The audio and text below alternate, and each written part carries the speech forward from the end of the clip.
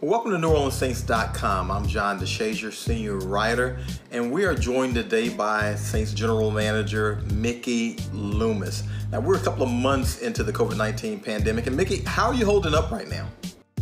I'm just fine. Look, we've got it easy compared to a lot of folks. So, we get to spend a lot of time with the kids, get to do a little schoolwork with them, although that's finally over. And we're just rolling along like everyone else, waiting for the world to open up. How has it been for you operationally during the pandemic? Now, obviously, it's not business as usual, and yet you guys are expected to conduct business as usual. Well, look, the first part of it, we were in draft preparation and in the draft, and look, that went about as well as we could hope for, given the conditions. And then, since then, it's been more, project oriented. We've had a couple things with the team.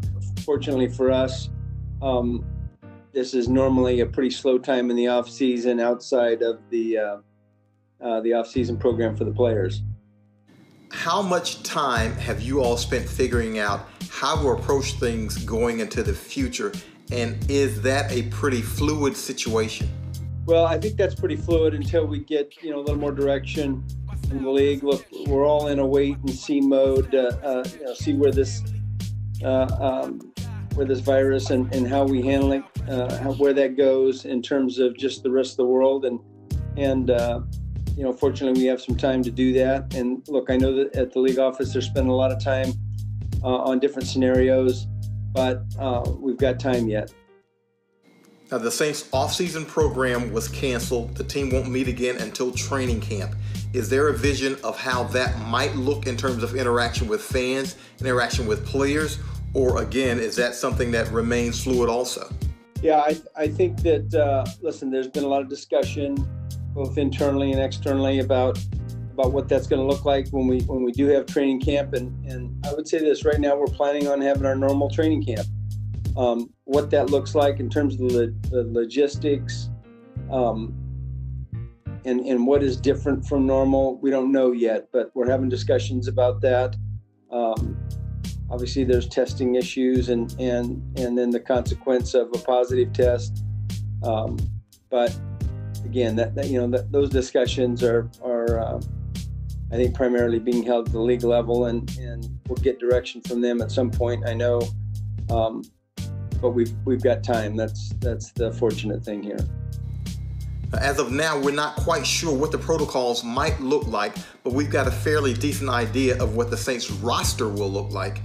How are you able to shape it during the offseason despite the limitations in terms of face-to-face meetings and workouts? Yeah, well, look, I think, first of all, we were fortunate that we haven't had a lot of changes.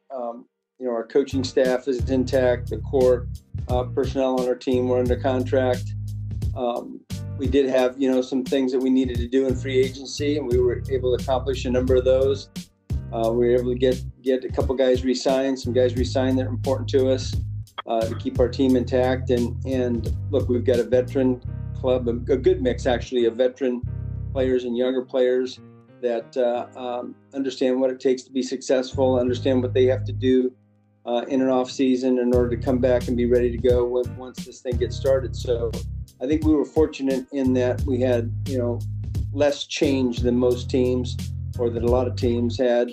And so this is probably, I think we're in a little bit of an advantageous position relative to that.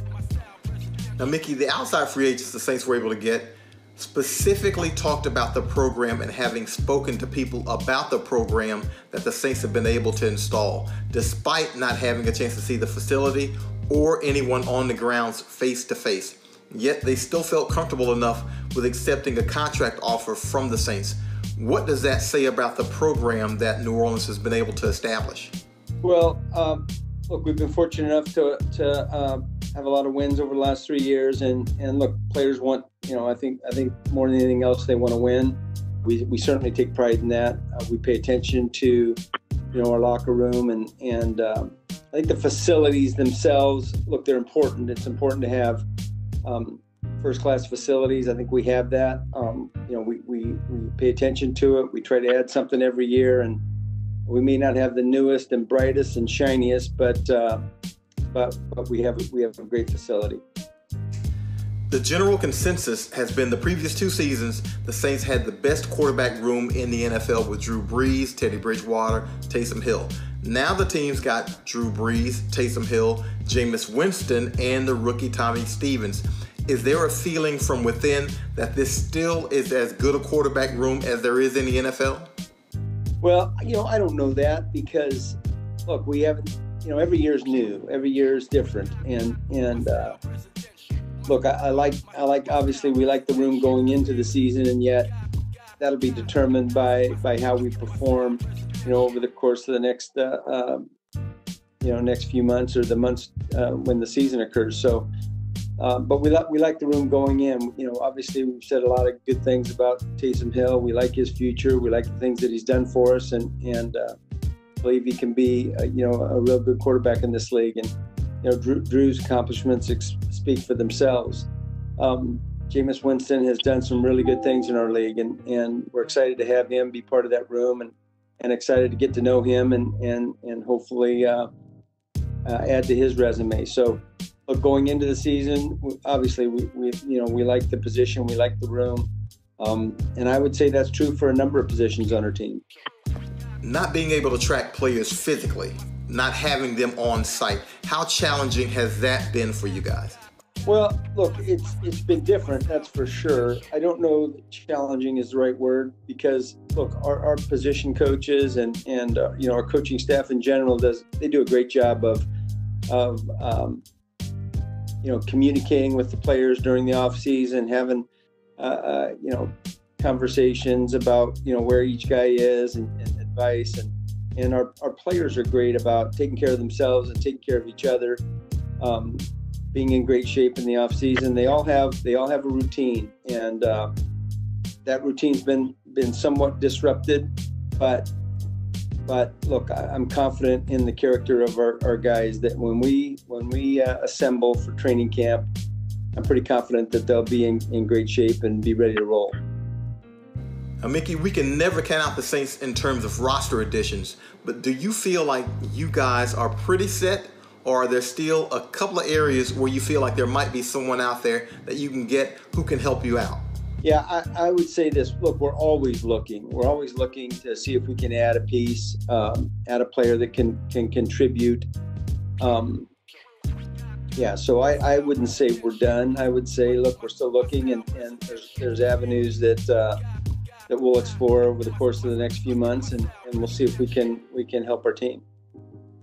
When training camp comes and when the season starts, have you considered what football will look like without fans, given that that's a possibility?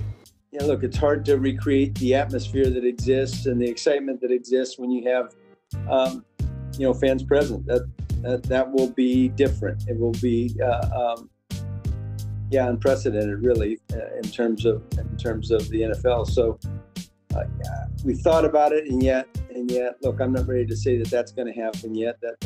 Those are discussions that are happening at the league level, and they'll get and process a lot of the medical information that comes out, and we'll see what happens.